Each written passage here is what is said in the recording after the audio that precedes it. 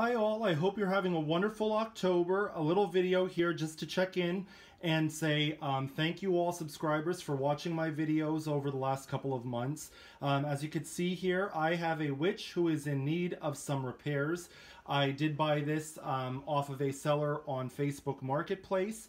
The seller was selling it and then found out after listing it that it was broken. So they gave it to me for free. All I had to do was cover the cost of shipping. Because it is Halloween Eve, I'm not going to be able to have time to fix it and repair it, but I do want to show you some of the details because this is a huge, really cool looking, unique witch statue. And I will assemble her and I will put her on a spot so that you guys could see her lit up. She does have a crystal ball. So I hope you guys enjoy this quick video, and I just want to wish you a very happy Halloween.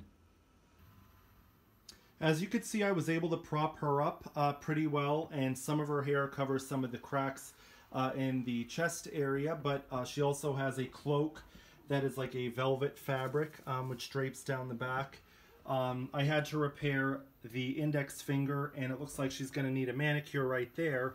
Her arms are both kind of broken off, so I'm going to have to find a way to repair that. I have repaired some statues in the past, but they were more of a concrete or plaster material. This is more of a hollow, kind of a resin.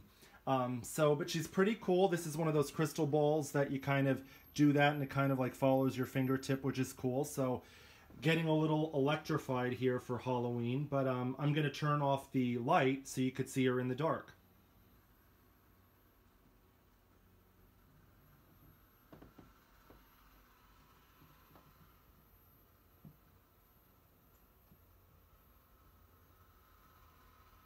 Thank you again for subscribing to my channel and watching my videos. I hope you all have had a wonderful October. Have a very nice Halloween, and I will see you for other videos for Thanksgiving, and if not Thanksgiving, definitely Christmas.